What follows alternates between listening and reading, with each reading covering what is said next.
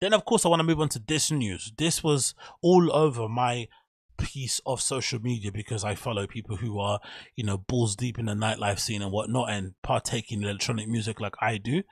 And this is featuring this headline courtesy of Mixmag. It says the following. London night czar Amy Lamé received a 40% pay rise amid a Capital's club closure. Amy Bloody Lamé, the London night czar here in my hometown, London, got a 40% pay rise, a 40% pay increase to be very precise in language, despite her being absolutely terrible at her job, despite her having no real, demonstrable, despite having no real evidence of any success, of any long-standing changes that have really kind of been implemented since she's been hired in this role. I think since 2016 or 2017, whatever it may be. And if anything, just a real waste of space. And for one, I want to start this off before reading the article. I really want to know, if people out there way more educated than I am when it comes to politics, is this Amy Lamé job as a night czar, is this a permanent job? Is this one of those MP jobs where, like, is this like being an MP where it's like a job for life? Or can she ever be voted out? Or is this intrinsically tied to Sadiq Khan's London mayorship, which doesn't seem to be ever over as well? That just seems to be rumbling on and on and on. I wish we had term limits when it comes to that sort of stuff. I don't know if it just keeps getting voted in or what's not. Again, I don't really pay much attention to politics, but I would like to know, is Amy Lamé's job a job for life? And if not, can she ever get voted out or fired? Like, what is the deal here? I just want to see a fresh face. And again, don't even imagine she did a good job. Even she did a good job being a London night czar, and she has advocated for some really interesting new, regulations and stipulations and whatnot, and initiatives for clubs and dance music in general. And she worked hand in hand with clubs to kind of find a way to kind of mend the relationship between local councils. And she did amazing things. Don't get me wrong. Managed to do all that. I'll still want to see somebody new, just offer a fresh and interesting take on what's going on here in London, because I feel like the issues in London, although they're the same, they keep changing in some way, shape or form. So you maybe need some clever approaches to kind of rectify some of these issues. Again, to kind of pull a hand out there, to mend some relationships, to build some bridges, to maybe establish communication. Just a fresh, interesting voice would maybe add to it. And she's had long enough in the hot seat. Get somebody else in to do it. That's all I ask. And again, if it's a job for life, it's a piss take. Hopefully it's not, and it's just a temporary one, because I don't think she's done a good enough job to even have a job in the first place, let alone deserve a pay rise. So it continues here. This is first reported by The Spectator. Her salary has risen from £83,169 a year pro rata to £116,925 as a result of two pay bumps, one in September 2021 following a review of her role, and another in 2022 in April, which came as part of Greater London Authority GLE annual salary increase. Okay, so the one salary increase that she did get was based on her performance. So they looked at her performance in 2021 and said, yep, you've done a good enough job, we're going to give you a bump. And the other one was in line with what everybody was getting in the GLA, which is Greater London's Authority's annual pay increase. Fair enough. The funny thing about this 83,000 that she was first on, this was a pro rata salary that she was getting for working part-time, if I'm not mistaken. I think the first 2 years or maybe 1 year of her role as London night czar, she was getting paid £83,000 to work part-time in London as a night czar, which is essentially what she's doing, like sitting in local meetings, in some council meetings from time to time, and saying what, like introducing herself and saying key buzzwords and whatnot. Like, what has she actually done? Like, legitimately, what has she actually done? You hear a lot of this stuff about this flipping 24-hour London nonsense. We've got a 24-hour tube, but what is the point of having a 24-hour tube if there's not one 24-hour club in London? Not even that. Forget that. I've said from the very beginning, I think for sure, London, at bare minimum, should have one fold in each part of London: north, east, south, and west. There should be at least one. And when I mean one, I mean what Fold was originally sold to us as. When Fold originally launched, you can look at some of the old articles, just Google them. You'll see a lot of the initial articles about Fold was that it was going to be London's first 24-hour club. Obviously, that didn't transpire because of local issues, probably council issues, noise, permits, licenses, who knows. There was a time and period when the Fold founders were arrested slightly because of some fraud, cyber crime thing, because of some equipment that was bought with some illegal funds, blah, blah, blah. So there's been issues there. So maybe that was the reason why. But that was the reason why it initially launched, and that was kind of what his main selling point was. But obviously that hasn't happened, and they have some 24-hour licenses that they dot around the year. It's not many. I think it might be 6, maybe less than that. I'm not too sure. But regardless, Fold should be open 24 hours more often than 6 times a year. It should be open 24 hours every year, every weekend, to be honest, in my opinion. There's no point having a space like that and having it where it is situated in the middle of a warehouse, in the middle of nowhere, basically, not near to any real neighbors or not anything. They've got a good crowd management in terms of getting people away from their area, so they're not loitering around the place, good transport connections. There's no reason why that place shouldn't be open 24 hours, but it isn't. So the fact that they kind of keep rabbiting on about this 24-hour flip in London and whatnot because the tube's open late at night and you can take the tube all the way through the weekend, cool, amazing with some lines, you don't have any clubs that are open. And again, if Folds are one place, you have to have them at least open in each area of London so that you can ease the pressure and attention that's been placed on London transport and that's been placed on cocktail bars and other clubs as well. So you can kind of spread it out a little bit. And also what that does, I think, in my opinion, is that it kind of alleviates some of the issues that we have around antisocial behavior when it comes to drugs and alcohol. Because I've had a long suspicion, my long held suspicion and belief is that, especially after having gone to places like Berlin and, partied in one of the best cities for nightlife and clubbing culture in general, I feel like because we have such limited hours to drink, it kind of forces us to get really leery. And then by the time we go to a club, especially if you go to a smaller town, like one time I went to visit a friend in Hastings, and it was a real kind of eye-opener when I went there because the pubs would close before 12. So some pubs would close at 11:30, 11 p.m. So people would go there to try and get smashed, and usually the pub landlords, to get more money during the weekend, would run special promo deals on shots or beers or whatever else drink they wanted to run a promo on.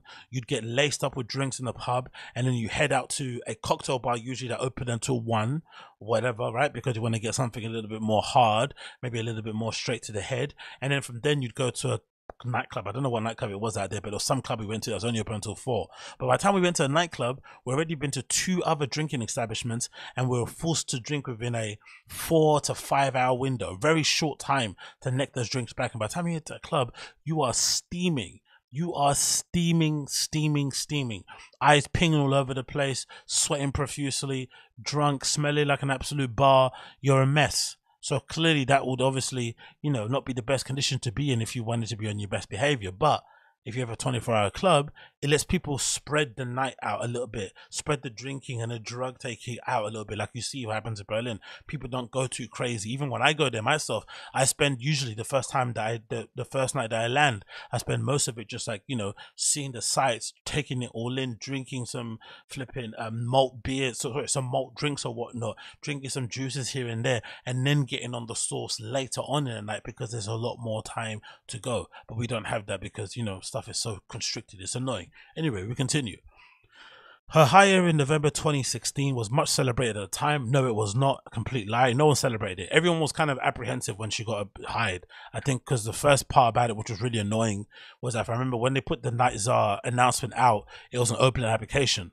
And I'm sure many people within nightlife who are really knowledgeable, who have experience, who have loads of really cool insights and fresh ideas, they probably submitted an application and none of them got picked. Essentially, they picked her, and if I'm not mistaken, she's a long-time Labour supporter and stuff. She's worked in politics before in some sort of level. So if anything, it was basically an inside hire, even though they opened it to everybody else, which is probably legally what they had to do, but they just basically hired somebody internally. So no one was excited for her, especially when you saw her. It's like, come on, what does she know about London nightlife? She's not even flipping from here. Obviously, she's a citizen, but she's flipping American, if I'm not mistaken. Yeah, I think she's American. I'm pretty sure, even out Canadian, but she's definitely not, whatever. And then you're here, and then you're like, what? Her experience is what? Like putting on parties in Camden and shit. Like, come on, man. Running a radio show no one listens to. Come on, this is a nonsense. Anyway, we continue. With her role involving championing London's nightlife both in the UK and internationally, including safeguarding venues across the city, according to GLA's own website. However, she has faced scrutiny during her tenure within the industry, particularly as venues struggled during lockdowns and now the cost of living crisis affecting running costs. Yo, she was so quiet during the pandemic. She was so quiet. And again, none of it was her fault. She couldn't anticipate anything and she couldn't really have done much. But the lack of real insight, support, empathy, just speaking in general and dialogue was so shocking. She was so quiet. that really was a bad PR for her, to be honest. But hey, what can you do? Latest figures from the nighttime industry, the NTIA, dated from June 2022, showed a 37% fall in the number of nightclubs. So we had 346. Now we only have 221 since December 2016, when Lamé was a month into the job. God almighty. Michael Kill, the CEO of NTA, told Mixmag, in the current landscape where the industry is in crisis and the nighttime economy, businesses and jobs are being lost across the country due to in the current landscape where the industry is in crisis and the nighttime economy, businesses and jobs are being lost in the country due to inflationary pressures, industrial action and downturn in the trade due to consumers having less disposable income, it is inevitable, if it is true, that many will find this news extremely hard to accept. Of course, anyone getting a pay rise in the climate we're in at the moment is going to get scrutinized. Anybody, just because people are hurting out there, and to see people getting mad pay rises and bonuses, working in industries where people maybe question what they actually do, you're going to have a bit of a fit. But for somebody who we definitely know, because especially most of us who are really interested in electronic music and in nightlife in general, we've been keeping a keen eye on what's been going, especially if you're in the UK. You've been keeping one eye open on what's been happening. You've seen all these clubs closing down. You're seeing issues people having with licenses and whatnot. And you're looking at this woman and you think to yourself, like, what do you actually do? What is your actual job? Are you just like a waste of a hire? Are you stealing a living? Are you just, I don't know, like, are you a psyop? Like, what the hell is going on here?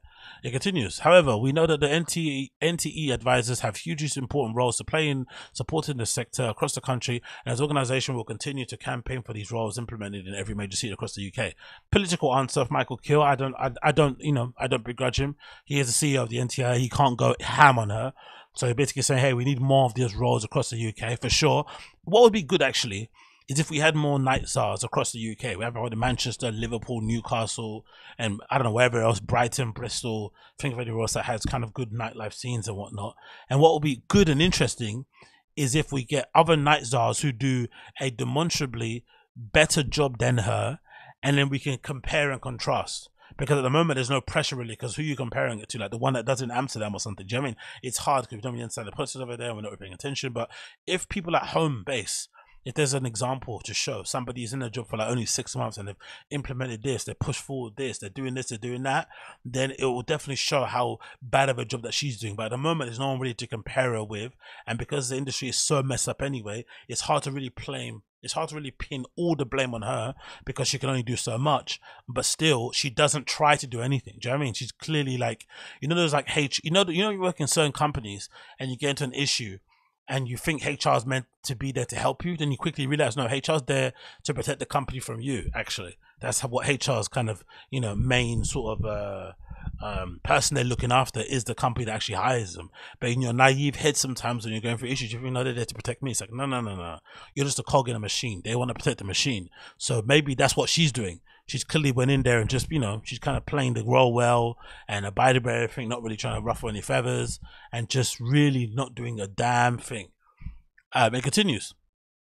One much discussed part of Lamé's role has been the introduction of a night surgeries where she meets Londoners to discuss their experiences in life in the capital. Absolute waste of time and absolute bullshit. But the Spectre reported that the GA's website only 27 previous surgeries have been listed since the beginning of November 2016. So don't even do that. An average of every 2 months, no surgeries have been reported since 2022, nearly 10 months ago. So these surgeries that she probably sold as some sort of big thing to kind of talk to real Londoners and get the real opinions on the street and whatnot, she hasn't done in 10 months.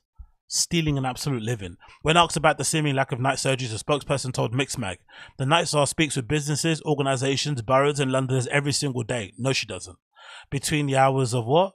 To help London thrive between 6 p.m. and 6 a.m. Lies. This includes regular meetings and roundtables of business groups, councils, and industry associations, covering all aspects of the capital at night, from support for the pub sector and music venues to safety, transport policy, and planning issues. Night surgeries are organised together with local authorities to meet residents and community groups, businesses, councillors, night workers, volunteers to hear their views and challenges that they are facing across aspects of London at night. These surgeries are a small but important part of Amy's work, and that is why she has organized more night surgery in 2022 than any previous year.